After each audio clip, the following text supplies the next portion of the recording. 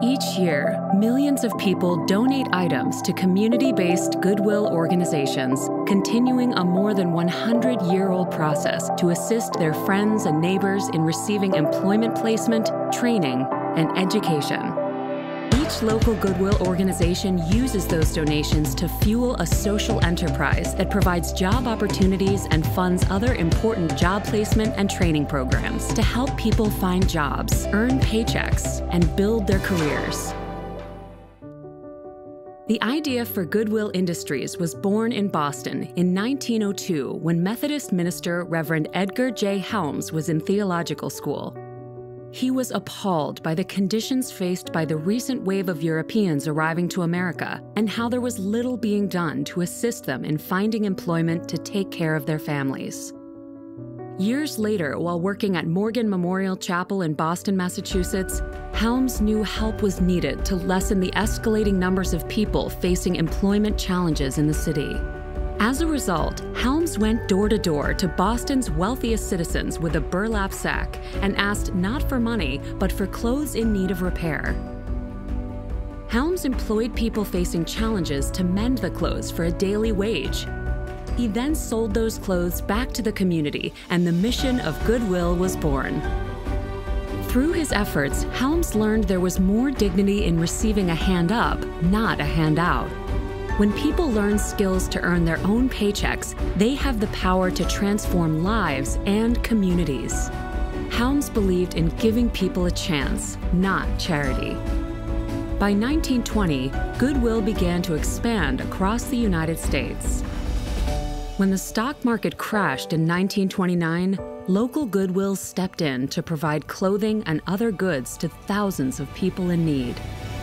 In 1926, the Methodist Church sent Helms on a mission around the world to spread the Goodwill story, stating that Goodwill is simply too powerful an idea to stay within the borders of one country.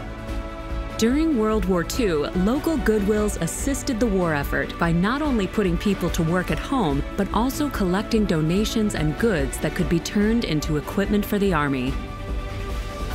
In 1942, Helms passed away, leaving his wife Grace and 12 children to continue the Goodwill mission he had started 40 years earlier.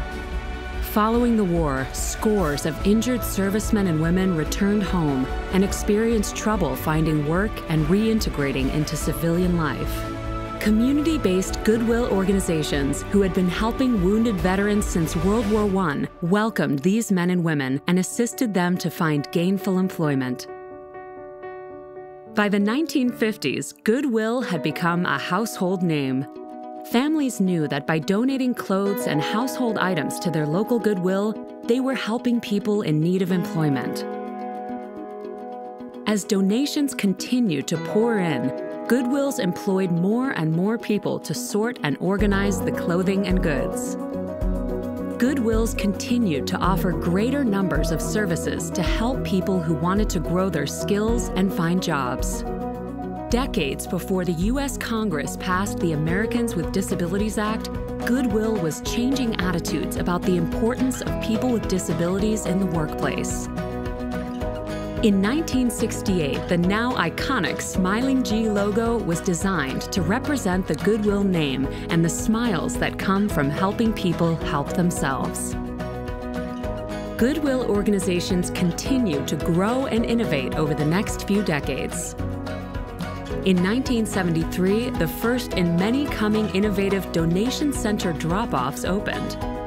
By 1999, ShopGoodwill.com, an online auction site featuring items donated to and posted by Goodwills, was launched across the network. By its centennial in 2002, Goodwill had grown from humble origins into an international nonprofit organization providing employment placement, job training services, and other important services to millions of people. Every Goodwill determines the most relevant services to its community. Most offer opportunities for youth, older workers, veterans and military families, people with disabilities, and other people who face challenges to finding employment. In 1902, Helms had a vision, which later evolved into the social enterprise that it is today across the U.S. and Canada, along with a goodwill presence in many other countries. His dream for expanding the mission to reach around the world continues to benefit millions of people every year, with a hand up toward a brighter future for themselves and their families.